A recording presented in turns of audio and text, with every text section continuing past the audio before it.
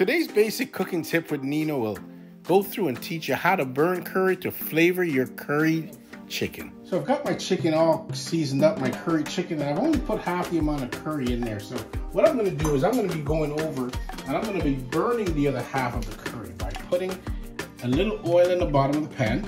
Okay, it's nice and hot. And then I'm also going to put a bit of curry powder. All right, I'm just going to sprinkle a bit of the curry powder in there, and you're going to see it's going to sizzle brown. Okay, and I'm going to be burning the curry. Now I'm going to be adding the chicken to that.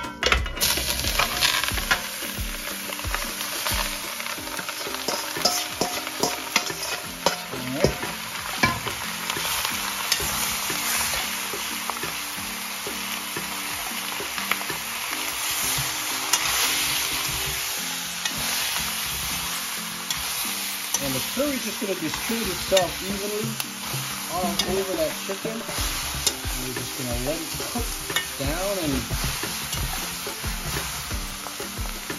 so as you add your curry to the oil, and allows the flavor in the curry to be distributed and the color to be expanded. So it creates a very nice dish, luscious dish. And let me tell you something, once you cook your curry and use the curry of your choice, you're gonna have an amazing dish that you're gonna enjoy immensely. So there's another tip from Cooking Basics with Nino.